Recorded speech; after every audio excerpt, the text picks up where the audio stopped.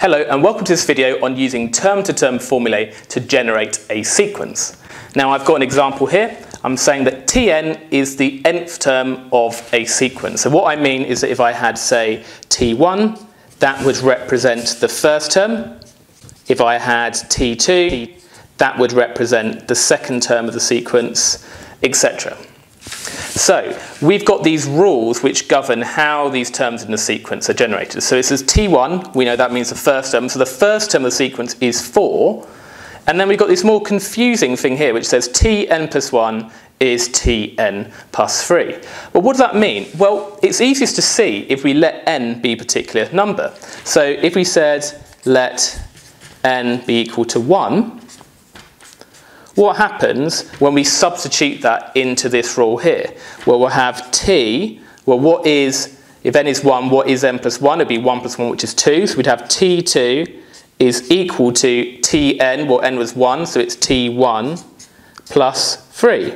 Now if we put that into words, what does that mean? That says the second term of the sequence is equal to the first term plus 3. So it says we've got the first term, if we add 3 to it, it gives us the second term.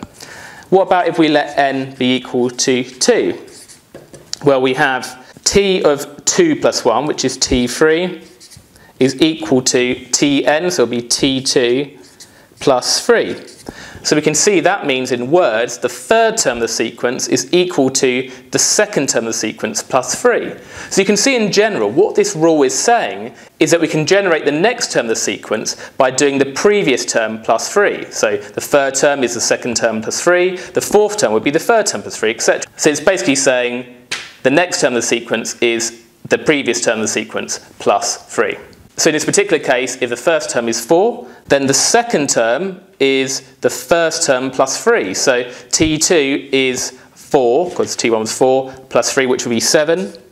And then we said the third term was the second term plus 3. So it's the second term, 7 plus 3, etc. And you can see it's adding 3 each time. And now we know another way of getting the formula for this. We know how to find an nth term formulae. So we'd know that, well, if we're adding 3 each time, then we could write the nth term, or we could refer to it as Tn. The nth term is equal to 3n, and then 3n would give us the 3 times table, where the first term of the sequence would be 3 times 1, which is 3, but we actually want 4, so it'd be plus 1. This expression here is known as a position to term formula. And that's because we're using the position n in the sequence to work out the term.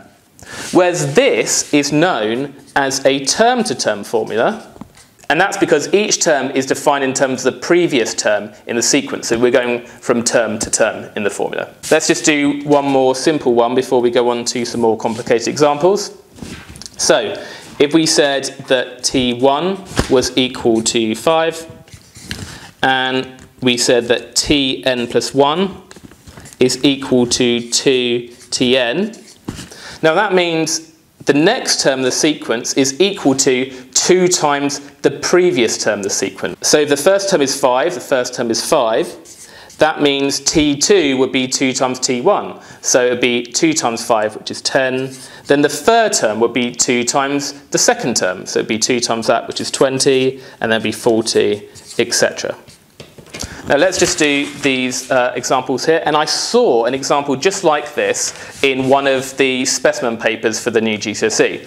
So we've got the population of Flopland after n years is Pn, where P0 is 3,000 and Pn plus 1 is 1.2 Pn. What is the population after 4 years? Well, if the population of Flopland after n years is Pn, and we want it after 4 years, we want P4. So let's do this idea of kind of using different values of n. So if we let n be equal to 1, then we'd have p of 1 plus 1, so p2 would be equal to 1.2 times pn, which would be p1. But actually, we don't know what p1 is yet. We know what p0 is. It's actually starting from the 0th term. So if we let n be equal to 0, then we can say that p of 0 plus 1, so p1, is equal to 1.2 times p n is 0, p0, but we know what p0 is. It's 3,000, so it'd be 1.2 times by 3,000.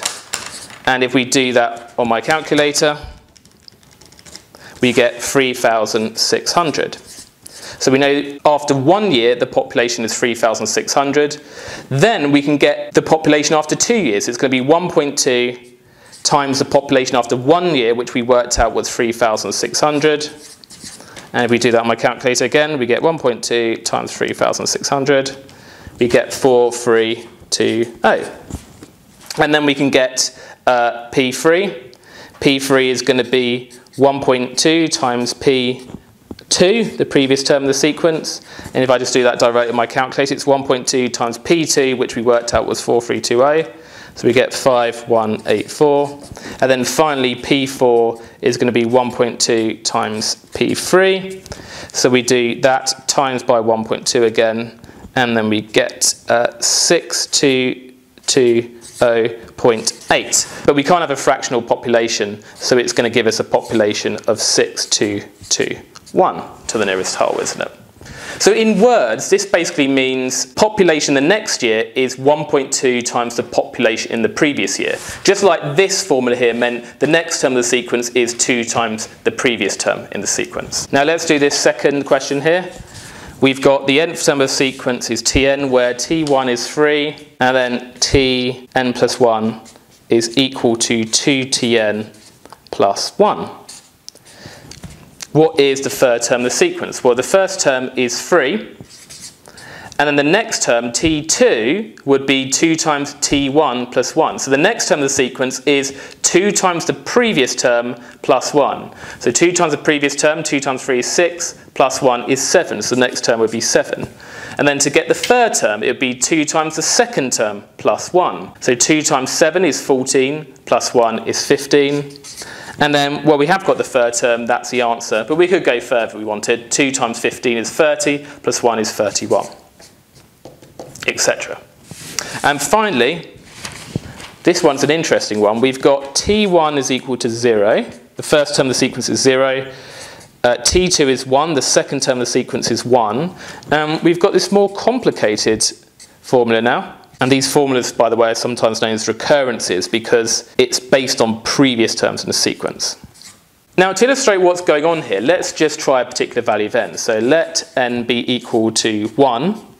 Then it would be t of 1 plus 2, which is t3, is equal to t1 plus 1 is t2, plus tn, which is t1.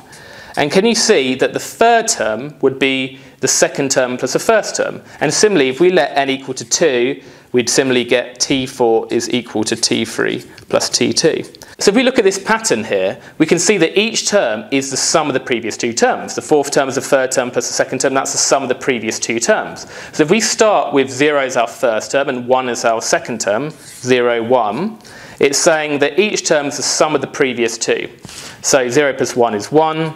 1 plus 1 is 2, 1 plus 2 is 3, 2 plus 3 is 5, 3 plus 5 is 8, and what do we want? The 7th term. So 1, 2, 3, 4, 5, 6, 7, and we've got it. The 7th term is going to be 8. And therefore, this here is the term-to-term formulae for something called the Fibonacci sequence. You might recognize the sequence. It's called the Fibonacci sequence, and it can be represented using this formula here. You might wonder if there is a position-to-term formula for the Fibonacci sequence, and the answer is yes. The nth term can be given using this very complicated formula here. So we have 1 over root 5, and then we have 1 plus root 5 over 2 to the power of n minus 1 minus root 5 over 2 to the power of n. And that does actually work. If you make n equal to 1, then you do get that first term of the sequence. If you make n equal to 2 and sub that in, you do get that. If you make n equal to 3, you do get that. So it does actually work. But I don't know about you, but I think that this is much simpler than this formula here.